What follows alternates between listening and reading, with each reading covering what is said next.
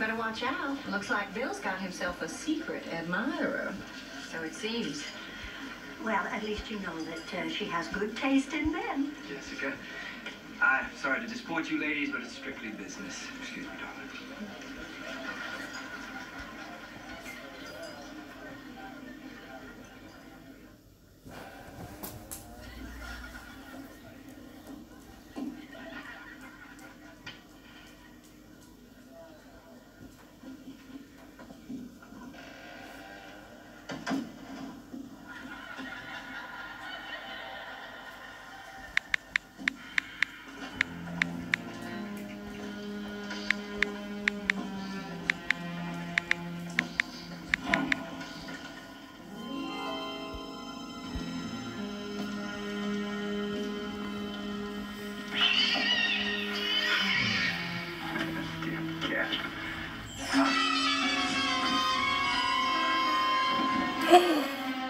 Dun, dun, dun, dun, dun.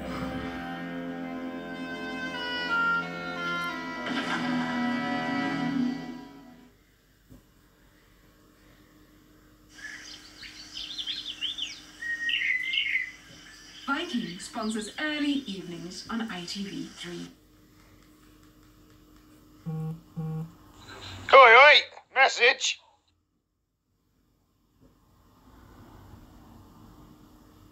Out of her free. Good night. Good night. Thanks for coming. Drive safe. Pricey just said he's been with Punter up there for a few hours. Huh? Pricey just said he's been with Punter up there for a few hours. That note and disappeared. And even longer since George left and Helen went to find him. Excuse me, Mrs. Lawton. We're finished cleaning up, but I'm afraid we've run out of refrigerator space for the leftovers. Yes, let's see. Oh, there's always the old refrigerator in the cellar. Oh, Jess, would you mind getting the caterer's check from the household cash box? I think Helen keeps it in the living room desk, bottom drawer. Of course.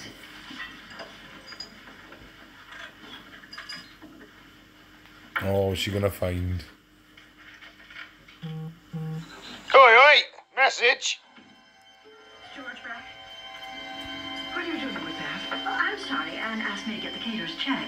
That doesn't give you the right to poke into my things. Helen, why didn't you tell Anne that George was coming? I was going to.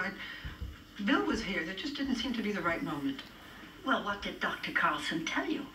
I didn't speak to Dr. Carlson. His secretary called me and told me that he was upset that George was released. I meant to call Dr. Carlson, but I just never got around. Another dead body. Dun, dun, dun.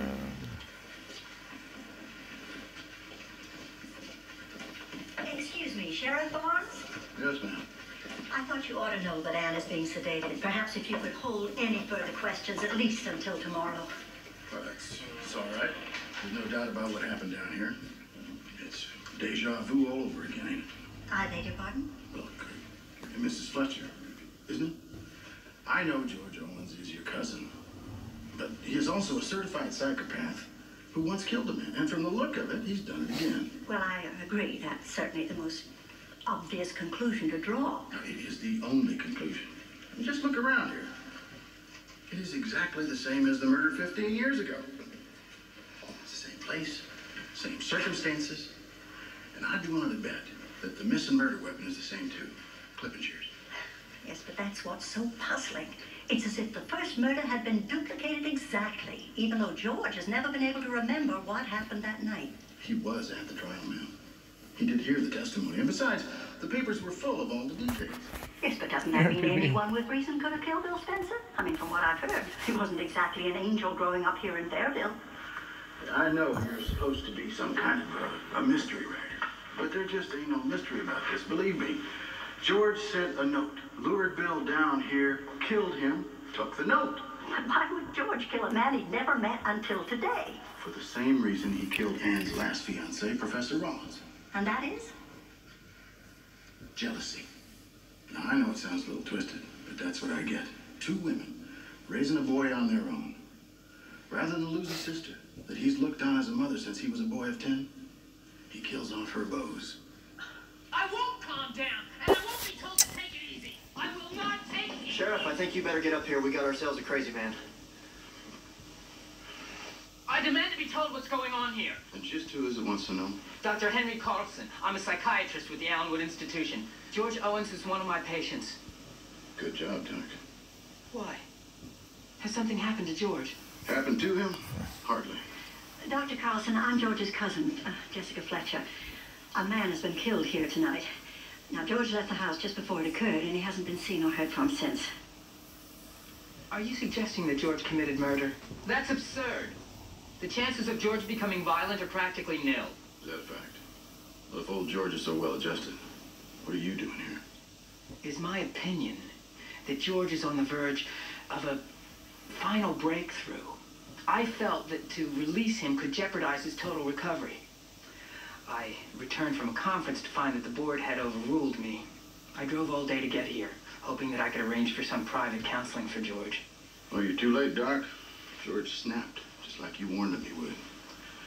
You tell your cousins I'll check back in the morning, okay? In the meantime, I'll leave a man out front just in case George decides to come home. If you hear from him, he calls, you tell me right away, okay? I mean, cousin or not, George has killed someone. Could be nobody's gonna be safe till he gets locked up. Doc, man.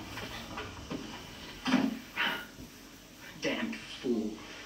Doctor, I've known George all his life. And frankly, I've never fully accepted his murder conviction. My work with George has led me to the same doubt. But I've tried everything, from drugs to hypnosis, to try and break through his amnesia block. Nothing worked. All he kept saying is that he saw something bright and shiny. And then nothing.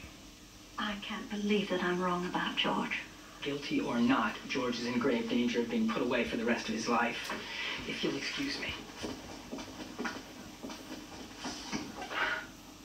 I'm going to take a room at the local hotel for now.